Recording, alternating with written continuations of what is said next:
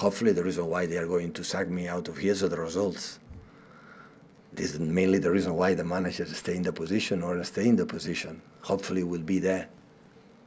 And I think in that situation we will decide together for the confidence that we have, trust each other.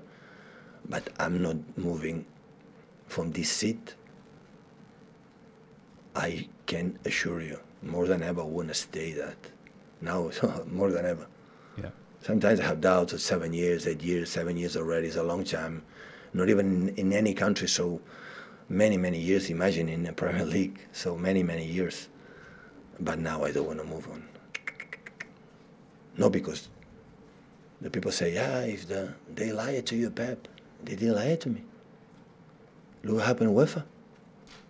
I said to them, what happened? So, Pep, we did nothing wrong. We prove it. Now it's the same case. Why should I don't trust with my people? I trust with all the CEOs and owners for the 19 clubs, like it was 9 clubs in the UEFA. It happened? No.